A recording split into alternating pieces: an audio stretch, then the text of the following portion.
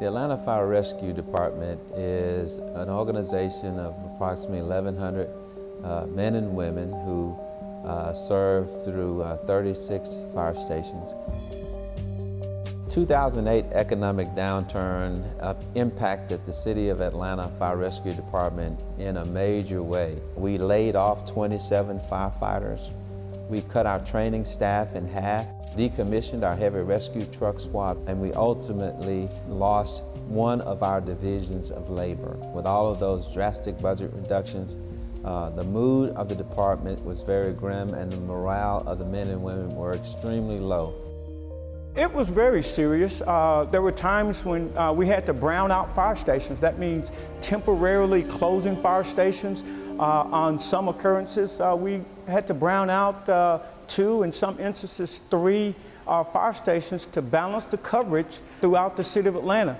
And that was a critical time for our citizens. We decided, in spite of all the challenges we were facing, we were not going to plan our funeral, we were going to plan our future. Strategic Plan version 2.0 All Hazards Edition was our statement for the future. The initiatives, again, are strategic in nature, but we have made great strides in accomplishing many. We've added 75 new firefighter positions, and effective March of 2013, we will have all of our engines and all of our trucks staffed with 4 firefighters. We've restored our training academy staff, and on our heavy rescue truck squad 4, we also have 2 special operations task force stations. A special operations unit is responsible for many disciplines. They include hazardous materials response, high angle and low angle rescues, confined space, trench rescue, collapse rescue and recovery, and most recently swift water rescue. With the fire department, the old cliche was if the citizens or stakeholders need help, they call the fire department. Well, if the fire department gets in the scene and they need help, they call a special operations unit.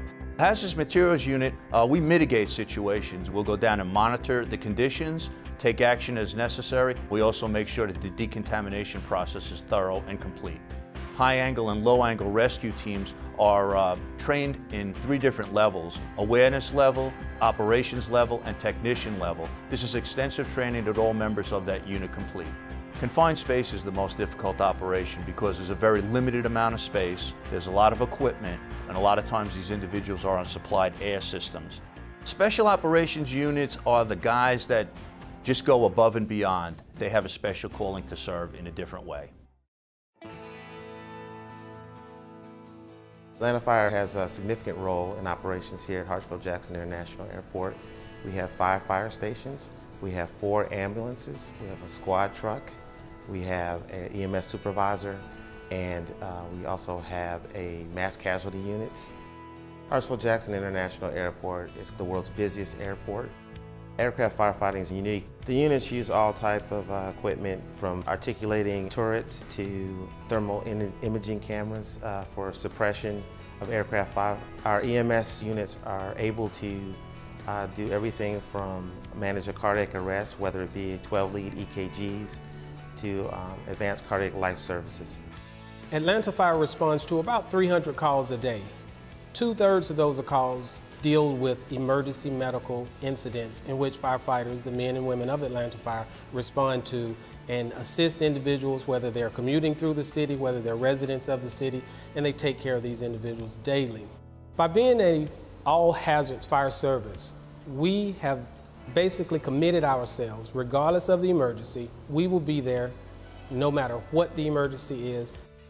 We are making some significant strides in gaining some of the things that we've lost. By the end of 2013, we will have 4 firefighters on our ladder trucks and 4 firefighters on our engine trucks.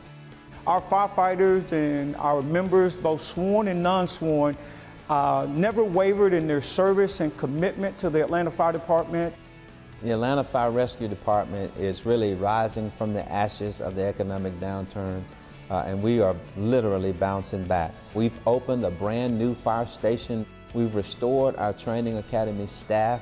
And so we're year by year building up and creating that 2.0 version of the Atlanta Fire Rescue Department. It will really be the model of an all-hazards emergency response agency that strives for excellence and that has become an industry leader.